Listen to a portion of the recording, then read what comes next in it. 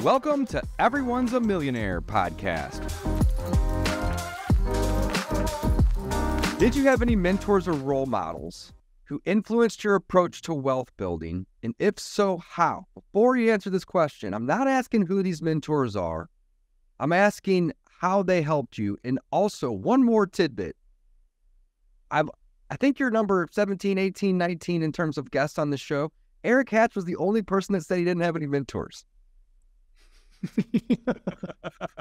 Everybody else had a mentor, at least somebody interesting. Go listen to the Eric Hatch episode if you're interested as well. Chris, to you though, did you have any mentors? So I'd assume the answer to that is yes. And what did they do to influence you to, your approach to wealth building? How did they help you? Yes, I did have mentors, whether that was mentors as books that I read, courses that I took, or particular people that I hired.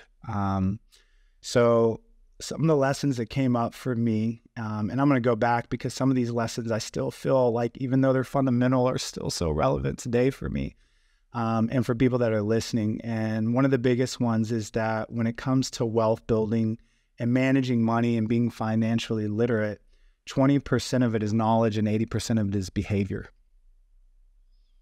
And I learned that lesson. I think a lot of it's like, I need to know more, but the problem is the impulses that we have, sometimes an inability to have self-control or to be reactive.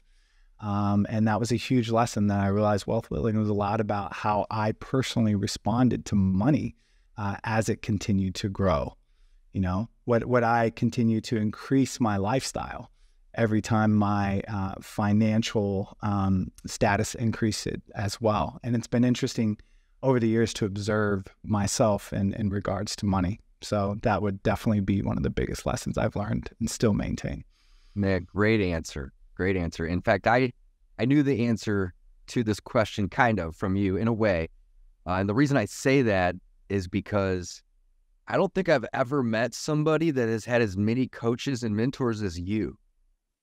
Ever since I met you, literally you've had 3 or 4 or 5 at any given time. And I've been so impressed at your ability to just go right to the source and learn from the person that you're wanting to be more like and speed up that transition. What is the main reason that anybody would want to have a coach or a mentor? And it's, there's lots of reasons, but the main reason is speed.